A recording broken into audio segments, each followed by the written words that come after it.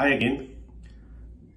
There's a great question being asked all the time, in especially this kind of market. A few times this year, I've been asked by homeowners that should I sell this house and rent myself, go to a rental place and buy it back when market comes down or crash? Is this a wise thing to do? Just based on general question, I won't say it's recommended to do.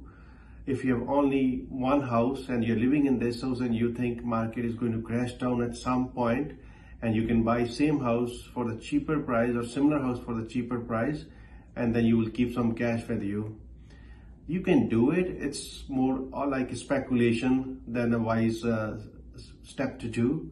I've seen people have done this last year, start of this year, and now they are not able to buy back same house for the same price, or even smaller house for the same price.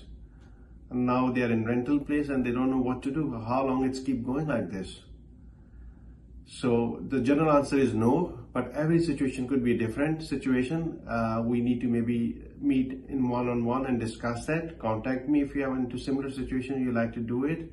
But overall, it's no until and unless you own more than one property. And there's option you can go back and live in your own house and have that property still appreciating. So call me or contact me, or if any real estate needs, you know how to get hold of me. Until then, have a great day. Thank you. Bye.